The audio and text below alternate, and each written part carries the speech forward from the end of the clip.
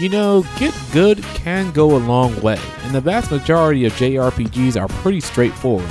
Go into battle, fight, level up, get new skills, grind and farm here and there, and you can play the game normally. But some JRPGs aren't that simple. Sometimes you'll get a JRPG with a battle system that tried to do something different, but came out as a convoluted mess, or has too many systems, or doesn't explain most of its mechanics enough, or just a JRPG that's flat out hard and unforgiving, leading you to know every nook and cranny of the battle system to even get off some semblance of damage. That's why I compiled this list of 5 JRPGs with steep learning curves. Now, before I begin, I have personally played every single game on this list for hours. I know how to play these games. I'm just pointing out that they may have been difficult to learn for the majority of people out there. Also, I'm not here to explain every fine detail of an entry's battle system and gameplay inside and out. If I did, this video would be far too long. But I do think I covered the very important aspects of each. So with those understandings out the way, let's start this list, shall we?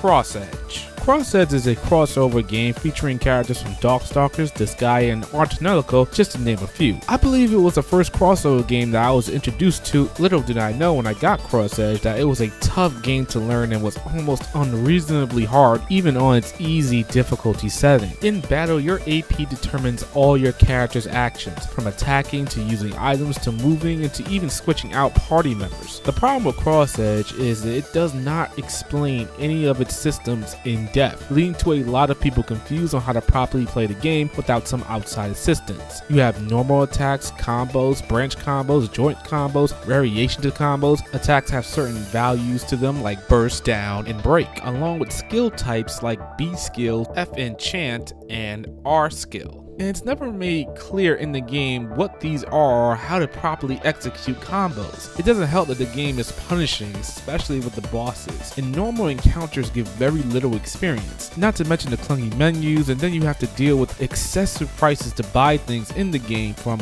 normal healing items to upgrading equipment and reviving allies when they die in battle costs a hefty fee. And just stack that on top of the low item material drop rate for upgrading said equipment, and you got a recipe for a game that will kick your ass if you don't know how to play fast. Also, you should know what stats to pump when your characters level up, because if you don't pay attention to your hit stat, for example, you will be struggling to hit anything with your physical attackers. And then you have your vitality stat, which is important too, because if your overall HP is too low, bosses will make short work of you in a single turn. There's a lot of micromanaging in Cross Edge, along with a, I would say, healthy dose of trial and error. If you can learn the ins and outs of battle, there's definitely a satisfying experience to be had. But make no mistake, this game will indeed punish you. Up until this very day, I did not fully understand the battle system until I was capturing gameplay for this video.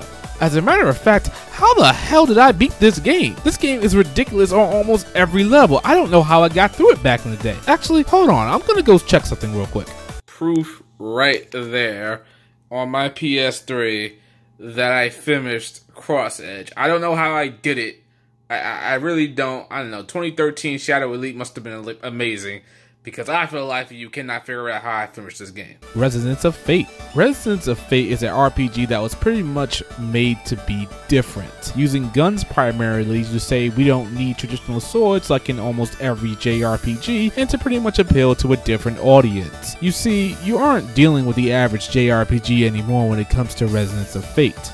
While at the time it was nice to have something that was a divergent from your typical JRPG, it ended up being a hard to learn game. Resonance of Fate throws you right into the thick of it by not giving you a tutorial battle. Sure, you can go to the arena, which is right outside the first town, and provides tutorials that can help you learn the game, but you'd be surprised that a lot of people didn't know this upon the game's initial release. And come on, at least in the beginning of a JRPG, you should be introduced to the game's battle system and not going off to find a tutorial no matter how close it might be, especially when it's something that isn't your typical action or turn-based RPG affair. Once you do get to the game's tutorial, things become a little bit easier to manage, but that still doesn't save it from being hard and not a walk in the park to pick up. You have guns that can cause normal damage to enemies and other guns that will inflict what the game calls scratch damage. Scratch damage won't kill your opponents, but it will do enough so that damage from normal guns will be effective.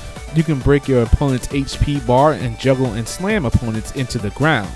Knowing how to properly move and position your party is key, as your distance will determine how fast and frequent you can attack, and running in between your party members whenever you get the chance will help immensely in battle. Also, always aiming to position your characters in a triangle formation will help you get started. However, one mistake could spell disaster for your party. You could be doing great in the boss battle, but forget to do one small thing and you could end up being completely devastated, leaving you to retry a long battle over again. I do commend Resonance of Fate for being different, and it was and still is entertaining, but it isn't a game that anyone could just jump into easily. Record of Agarest War 2. The Agarest War games are RPGs that was released on PS3 and Xbox 360 and then ported to the PC sometime after. Agarest War 2 stands out to me as a game I really liked and really hated at the same time. I don't believe this game is newcomer friendly at all.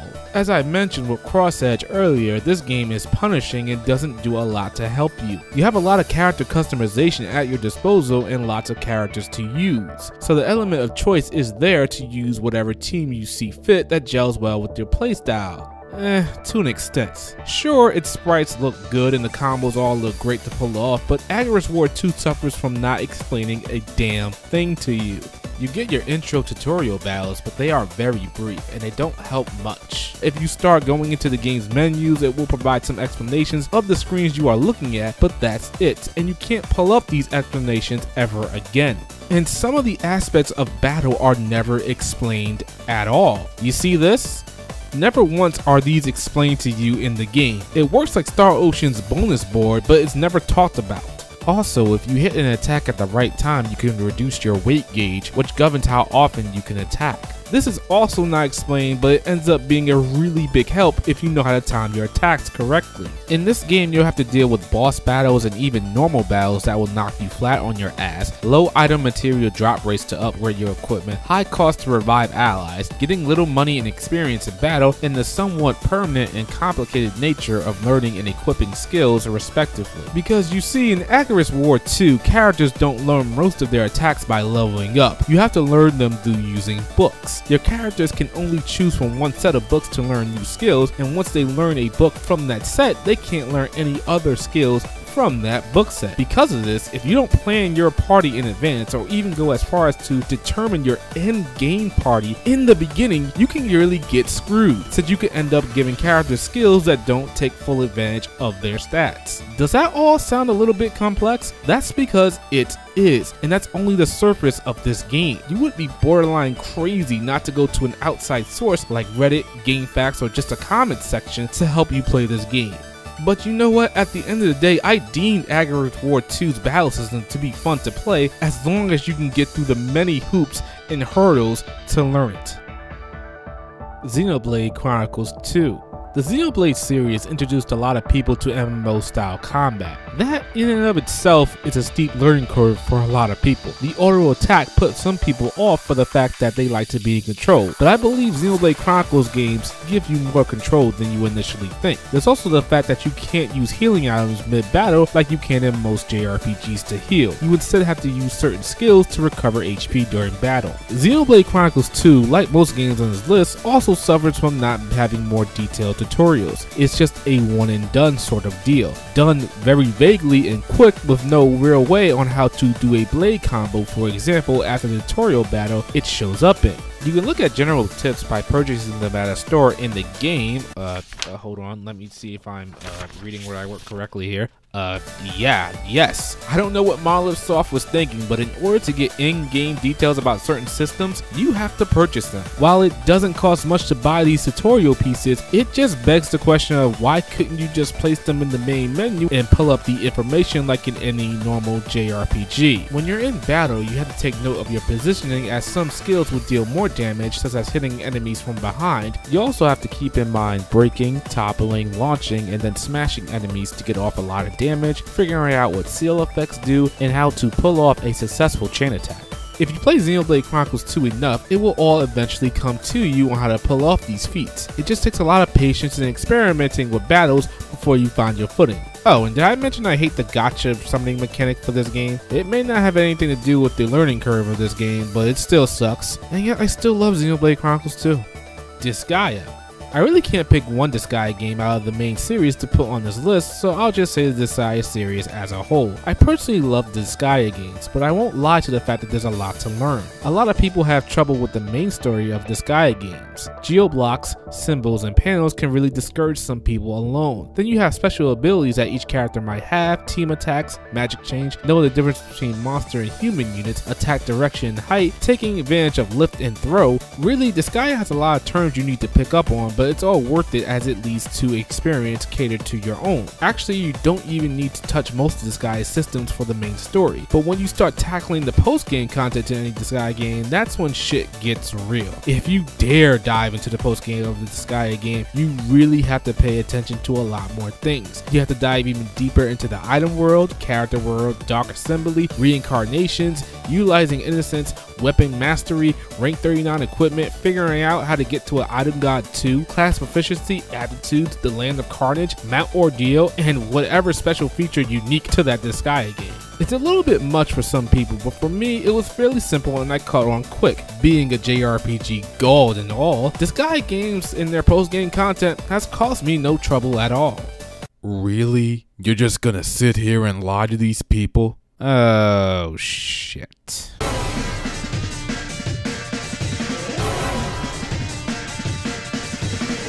I knew I shouldn't have mentioned Disgaea in this video. Look, Bale, you are the last post-game super boss in every Disgaea game. Your stats are in the millions. No, seriously, people, look, his stats are literally in the millions.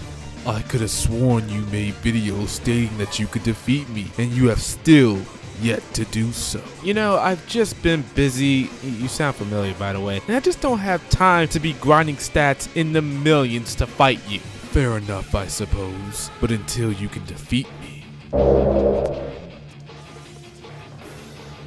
Wait, what did you just do? Did you just take my JRPG God title from me? If you truly are a JRPG god, you should have no trouble besting me and reclaiming your title. I bid you farewell. Wait a second. What just happened? Yeah, if you enjoyed this video, hit the like button, subscribe if you're new to the channel, and I'll catch you guys next time. I'm sorry, I don't know what just transpired just now. I have to go play a certain Disgaea game and get back my JRPG God title. I'll catch you guys next time.